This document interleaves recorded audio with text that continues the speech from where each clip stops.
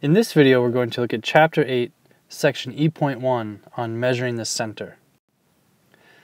Let's say we have a data set which we'll represent with this line here. The end of the line, this end of the line represents the minimum, and this end represents the maximum. Now this is called the spread of the data, which we'll go into more detail in a later video. But sometimes it's really helpful to try to find the center of the data set. If we know the center and the minimum and maximum or the spread, we know a lot about the data set. And there are three ways that we can measure the center of a data set. And those are the mean, median, and mode.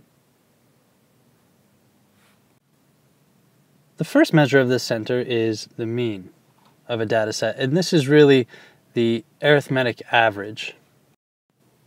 We represent the mean of a data set with this symbol we call x bar, and there's an equation that we can use, and that is the sum of all x divided by the number of data points in the set.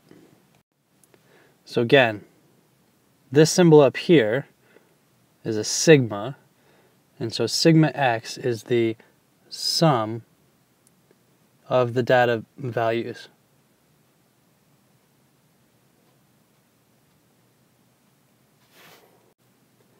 The mean of a data set is one single value in the center of the data, but it doesn't necessarily have to be one of the data values. For instance, if the average score on one of my math tests, which was a 75%, we know that there are several students that scored above a 75%, and we know that several students scored below. But 75% does not necessarily have to be one of the exact data values in the set. The median, however, is the middle value of an ordered data set. It's very important that we order the data set before calculating the median, and we've already practiced this. We know several ways to order the data set. We can use a stem and leaf plot. We can use a dot plot.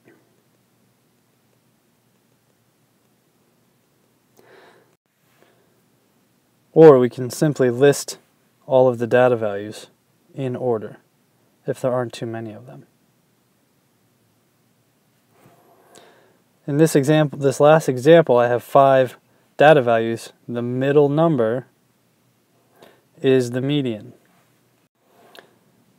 Now in an odd numbered data set, or a data set that has an odd number of values, it's quite easy to find the middle data point. We take the number of data values, we add 1, and we divide by 2. And that gives us our middle data value, which we can then read from any of our ordered data sets. So in this example, I have 5 values. I add 1 to get 6 and divide by 2, so I want the third data value in the ordered set, which is 3. For an even numbered data set, we can use the same equation, but in this case, we'll get a number with a 0.5. And so what we're going to have to do is take the average between the two middle data values to get the median. And I'll go over an example of that later on in the video. The mode we've seen already. And this is really easy to determine from graphs, but the mode is the most frequently occurring value in a data set. So if we have a column graph, looks something like this. And remember, we have the frequencies on the y-axis, and here are our data values. We know that the mode is the most frequently occurring data value, or the tallest column.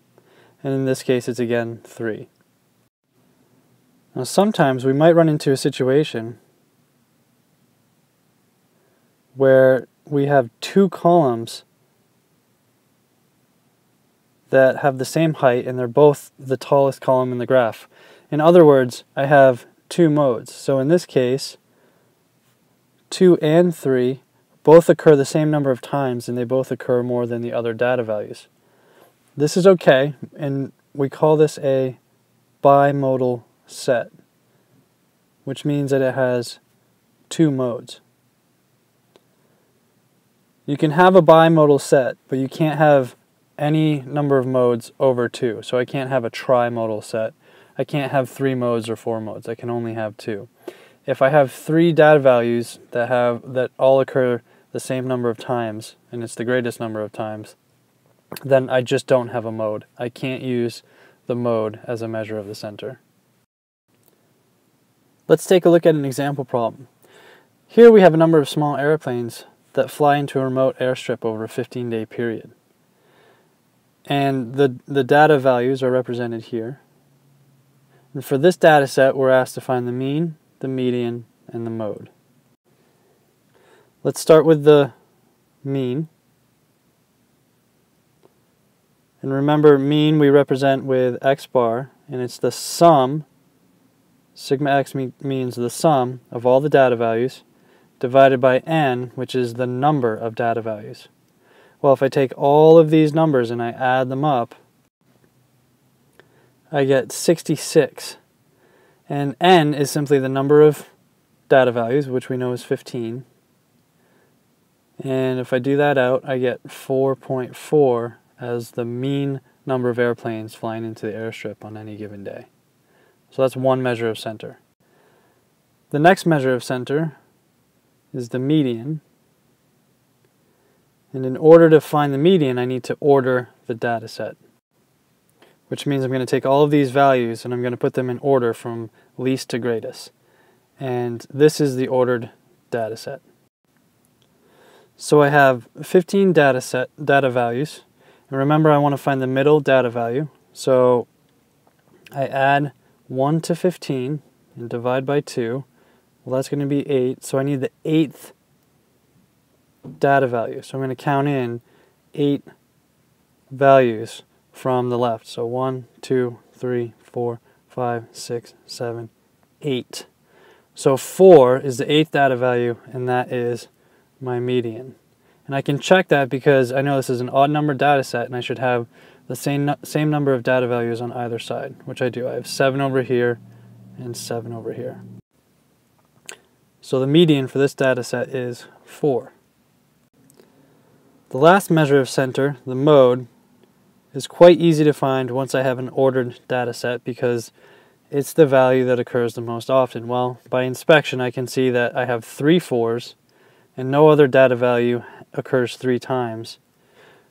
So the mode in this case is also 4. We can see that in this case all 3 measures of center are relatively close to each other, which could mean that this data set is symmetric, but we'd have to graph to make sure. Sometimes the measures of center aren't so close, so we need to evaluate if one is more appropriate to use than the other. Let's take a look at another example. I'm asked to find x if 10, 7, 3, 6, and x have a mean of 8. Well, remember that the mean is the sum of all the data values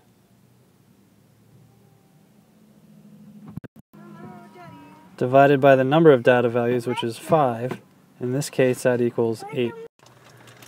With a little simplification, we see that we have 26 plus x over 5 equals 8. So 26 plus x equals 40. So if we subtract 26 from both sides, x is 14.